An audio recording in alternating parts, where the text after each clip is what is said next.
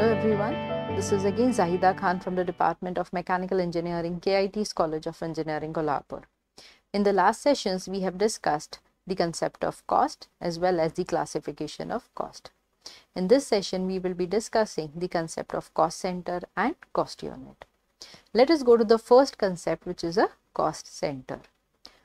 What is exactly a cost center? So a cost center is a department or a function within an organization which does not directly add to the profit, but still it costs the organization money to operate. The best example of a cost center is the HR department or the IT department. We all are aware that HR department does not generate any profit, neither does the IT department. But we need the HR department as well as the IT department for our day-to-day operations. So the company is paying money to the HR department as well as the IT department in the form of expenses in order to generate the revenue. A cost center is also defined as any location, person, or item or equipment, or we can also have a group of these for which we can directly find the cost, and that can be used for the purpose of cost control.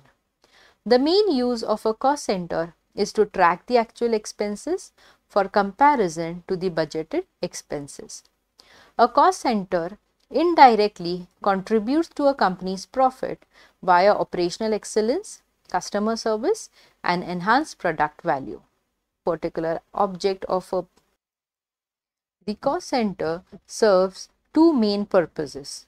Firstly, it delineates the spheres of responsibility, which means that the person or the manager who is in charge of a cost center can directly be assigned the responsibility for the cost control of that particular cost center. Secondly, the cost centers are meant to assemble at one recovery area, because of which we can have a common base of recovery for that particular cost center. Let us discuss the types of cost centers. We have personal cost centers and impersonal cost centers. A personal cost center is the cost center wherein the costs are accrued with reference to a person or a group of persons. Impersonal cost center is wherein the costs are accrued with reference to a person, a equipment, a place, or a machinery, or a group of it. A manufacturing unit usually has a production cost center which is applicable to machine shops, weld shops, etc. We have a service cost center which is usually used for powerhouses, gas producing shops. Two other types of cost centers are operation cost centers and process cost centers.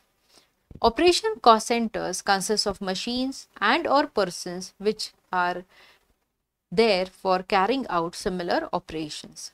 A service cost center usually consists of machines and or persons which are engaged on a specific process or a continuous sequence of operations. Let us have a reflection spot at the end of the cost center concept. So what do you think are the advantages of having a cost center? Can we have a moment to think for this particular question? Let me answer it for you. A cost center is basically used for tracking the expenses. So when we have to find out or compare the actual costs versus the budgeted costs, we can take help of the cost center. So the main advantage of having a cost center is we can use it for cost control purpose. Let us go to the next concept, which is cost unit. So a cost unit is a device which is used for the purpose of breaking up or separating costs into smaller subdivisions which is attributable to products or services. So it is nothing but the unit of quantity of a product or a service or a time, or it can be a combination of these, in relation to which we can find out the cost or the cost can be expressed. The forms of measurement used as cost units are usually the units of physical measurements like number, weight, area, volume, length, time and value. Let us have a look at some examples of cost unit. If we have an automobile industry, the cost unit basis that could be used is number of automobiles. If it is a cable industry, the cost unit basis used can be meters per kilometer. If the industry is a cement industry, we can have the basis for costing as tons of cement. If the industry is a chemical industry, the cost unit basis can be either liters, kgs or tons of chemicals. If the industry is a gas industry, we could have the cost unit basis as cubic meter of gas. If the industry is a power industry, we could have the cost unit basis as kilowatt hour of the power. If the industry is a steel industry, we can have the cost unit basis as tons. If the industry is a metal plating industry, we can have the cost unit basis as square meters. Let us go to the next concept, which is the concept of costing. So costing here refers to the techniques and processes of finding the cost, the methods which are used, and the actual process of cost finding. The technique of costing basically involves two main steps. The first is collection and classification of expenditure according to the cost elements. We have seen the elements of cost as materials, labor and expenses. So the first step involves collecting the direct material cost, direct labor cost, direct expenses, and also collecting the indirect material cost, indirect labor as well as indirect expenses. The second step in costing involves the allocation and apportionment of the expenditure to the cost centers or cost units. Here, allocation and apportionment are two very important terms, which means that the cost of a particular product or a particular entity could be directly allocated into the final cost of the product, and apportionment means we need to divide the cost of that particular entity over the various products which have been manufactured on the shop floor. With this, let us see the desirable conditions for a costing system. The first is suitability to the business. So the costing system which is employed has to be tailor-made, it has to be practical, and it is usually devised according to the volume of industry, to the nature of industry, to the requirement as well as the size of the particular business. The second desirable condition is simplicity. The costing system should be very simple so that it can be easily used by anybody. The third important condition is flexibility. A costing system should be flexible enough in order to accommodate the changes with the changing environment. The fourth important condition is the costing system should be economical. A company need not invest more into the costing system which is adapted by the company.